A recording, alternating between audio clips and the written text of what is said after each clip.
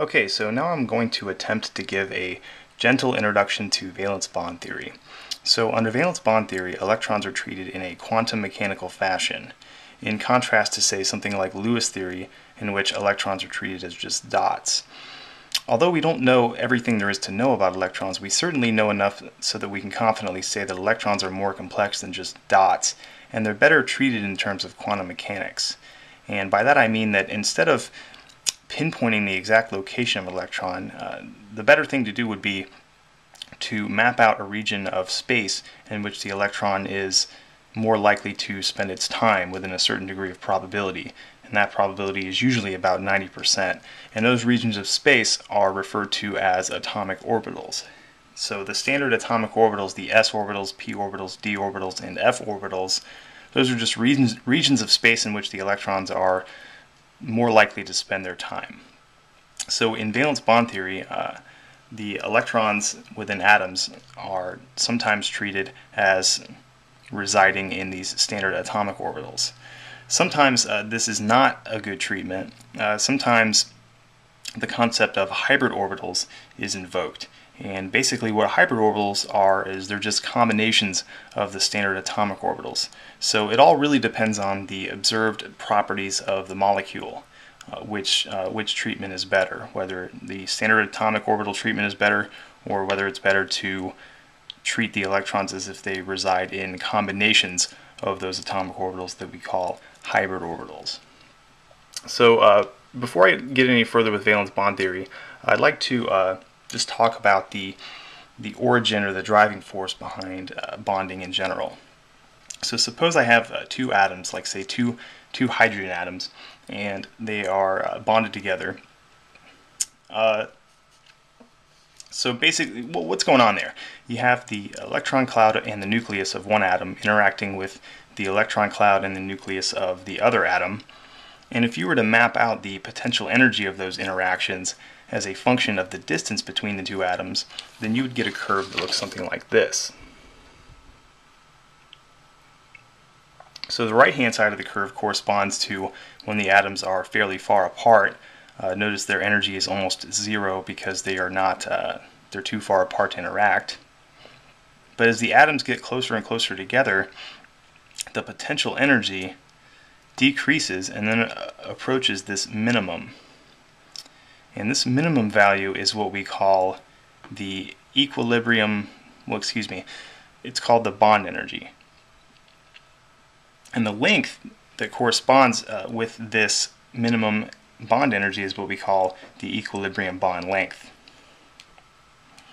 Notice that as the atoms get too close together, the nuclei actually repel each other, and that corresponds with a sharp increase in potential energy. So there's this happy medium, this equilibrium bond length that corresponds to a minimum in potential energy.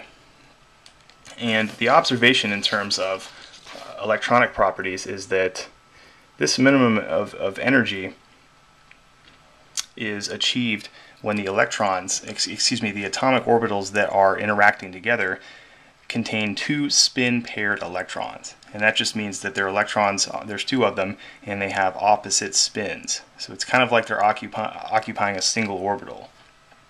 So this is rationalized in terms of an overlap between two orbitals. So, and there's two ways that orbitals can overlap to give you two spin-paired electrons. One of the ways, the more common of the two, is when two half-filled orbitals combine. And the other less common situation is when a full atomic orbital combines with an empty atomic orbital. So this is described in terms of an overlapping of orbitals. And the geometry of the molecule is a direct result on the geometry of the orbitals that are overlapping with one another. So if we consider the bonding in a molecule such as hydrogen sulfide, so hydrogen sulfide, that is H2S, the systematic name for this would be dihydrogen monosulfide, but I think people just say hydrogen sulfide for short, even though it's systematically incorrect. So hydrogen sulfide, how could we describe the bonding in hydrogen sulfide according to valence bond theory? Well, remember these are, we're talking about quantum mechanical atomic orbitals here. So a good place to start would be to understand the ground state electron configurations of the three atoms. So the ground state electron configuration of hydrogen, well, that's pretty easy. So we have one hydrogen, another hydrogen, and a sulfur atom. Ground state electron configuration of hydrogen, that's just going to be 1s1. There's a single s orbital, and it is half full.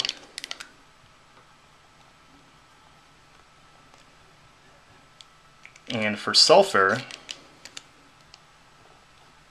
the ground state electron configuration, at least for the valence shell, which is the shell that we're concerned with here, this is valence bond theory after all, is we have the 2s orbital and the 2p orbitals. And the configuration is 2s2, 2p4, so that's going to be something that looks like this. So notice that we have two half-filled 2p orbitals on the sulfur atom, and then each of the hydrogens has a half-filled 1s orbital. So the idea is maybe the 1s orbital from the hydrogen can combine or can overlap with the 2p orbital on the sulfur. So maybe these orbitals can overlap. So if we were to draw this out in 3 dimensions, well, I'm going to attempt to draw it out in 3 dimensions. It may not look good, but just bear with me. So let's see if I can fit it over here on the right. So let's start with the sulfur atom. We have our s orbital. So this spherical orbital is the s orbital of the sulfur atom, and then we have 3 p orbitals. So remember, the s orbital is spherical, and the 3 p orbitals are these dumbbell-shaped orbitals that orient along the x, y, and z directions. So this is my s orbital, and this is one of my p orbitals, and this is one of my p orbitals, and this is one of my p orbitals.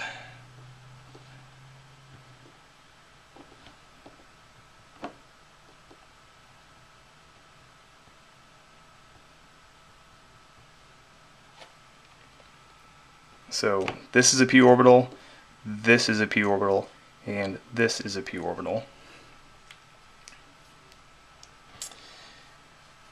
And the if these orbitals were overlapping, then our s orbital, our 2s orbital on sulfur is going to be full. So that's going to contain 2 electrons.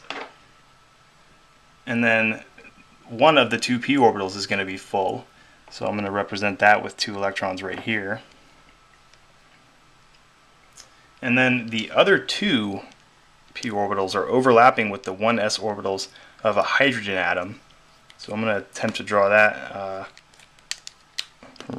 right here and here. So these orbitals are overlapping with one another, and there are 2 spin-paired electrons within the space in which these orbitals are overlapping here.